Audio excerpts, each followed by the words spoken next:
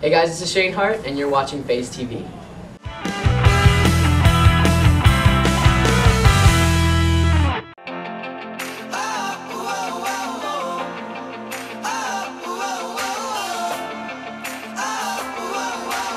I mean, in all honesty, it was pretty cool to know that I was going to be touring with them. I did hear them through family, and my cousin's actually a huge Vamps fan, so it was pretty cool to learn that I was going to be touring with these people for sure. No, this is my first tour as a solo artist, and it has been amazing.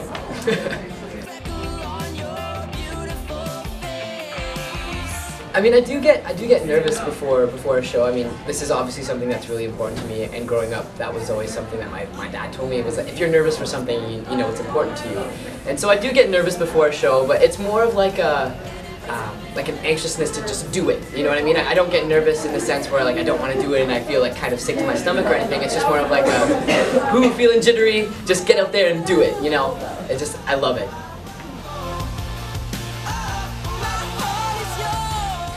I mean, I think it's important to me to write my own songs because if I'm the face to it, I want to tell people exactly how I feel. I wouldn't want anybody else to be writing what I have to say or writing the lyrics that I want to sing. I mean, I think it's really important for me as an artist to put my own message out there and let people know what I have to say about certain things or how I feel about certain situations. So I think writing your own music is really important.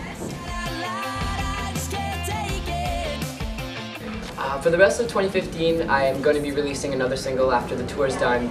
I'm going to be working on an EP or an album, still deciding which one would be best. But by the end of 2015, you could probably see a good body of work from me.